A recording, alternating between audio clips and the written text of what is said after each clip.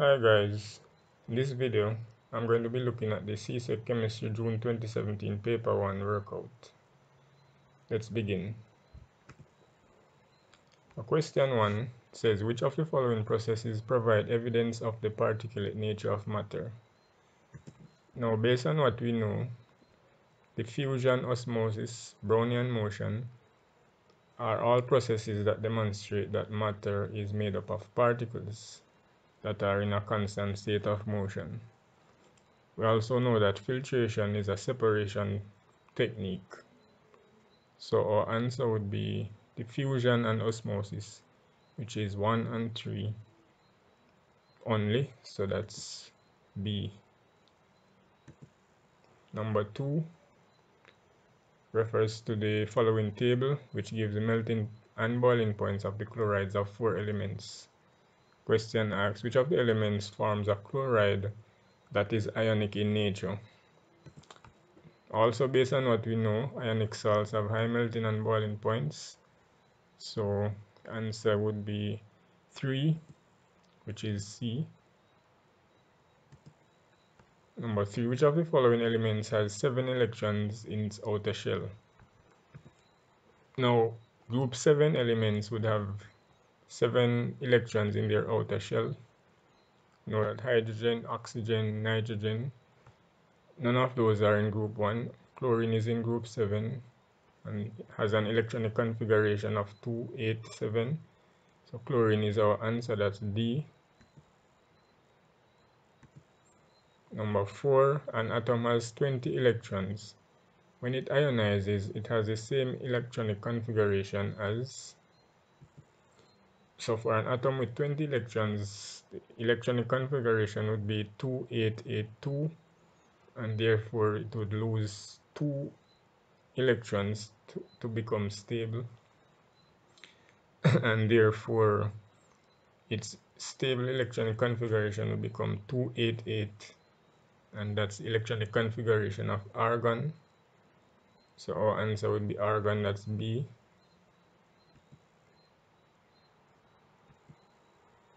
Number 5, which of the following elements does not form simple ions by gaining or losing electrons? So we have carbon, copper, calcium, and chlorine. Carbon is in group 4, and so it would be very difficult for carbon to form bonds by losing or gaining. So carbon shares electrons. So our answer would be A. Number 6, some calcium carbonate was reacted with excess dilute hydrochloric acid.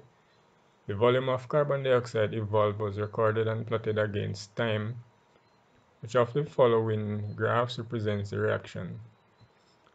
So during a reaction between calcium carbonate and hydrochloric acid, we would have carbon dioxide gas being produced, and that gas will be produced fastest in the initial stages of the reaction, and then the amount of gas will slowly decrease.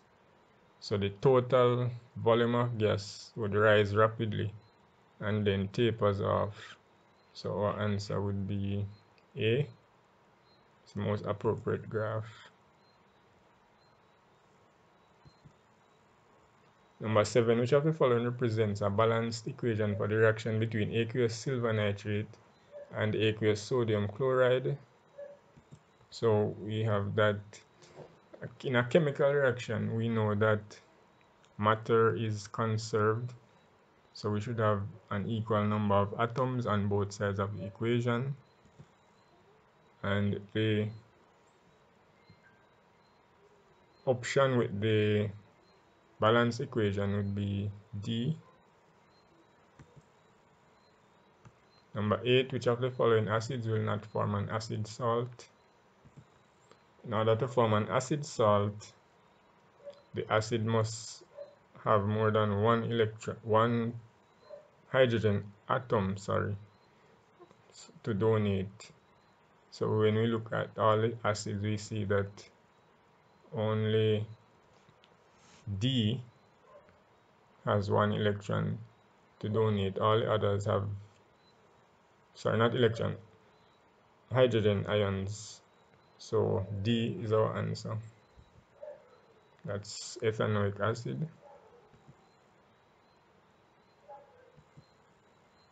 Number 9, sodium reacts with water according to the equation.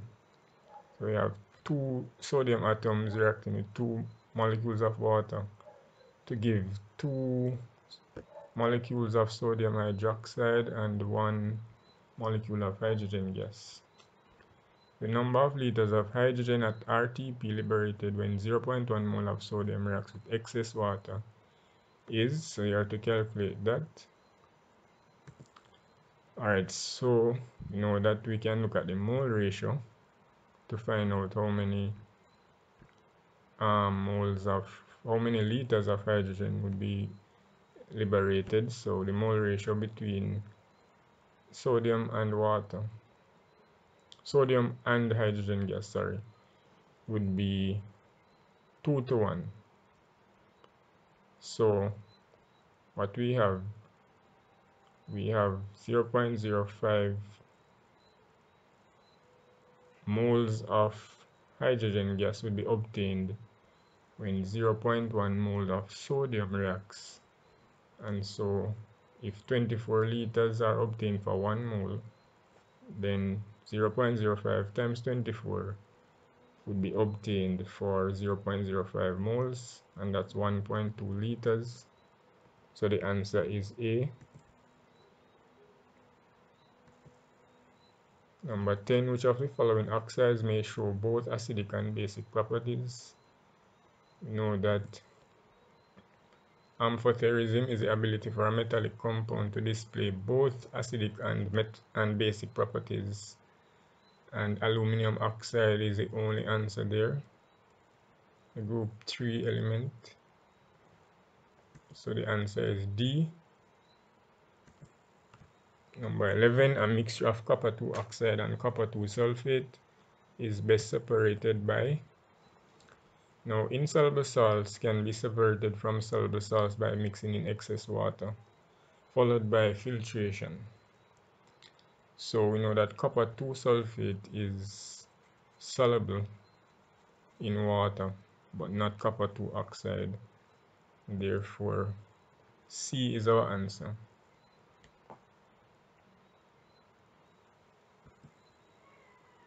Number 12, which of the following elements exhibits allotropy? So allotropy is the existence of a chemical element in different forms with distinct physical properties.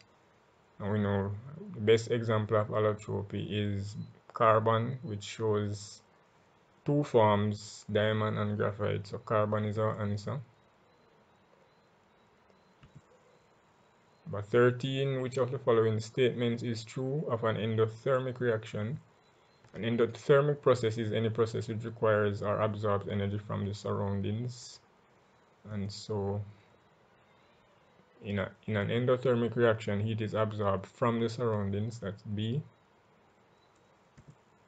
Number 14, in which of the following substances will electrolysis not occur when an electrical current is passed through it? So an electrical current will not flow through solid sodium chloride. So therefore the answer is C.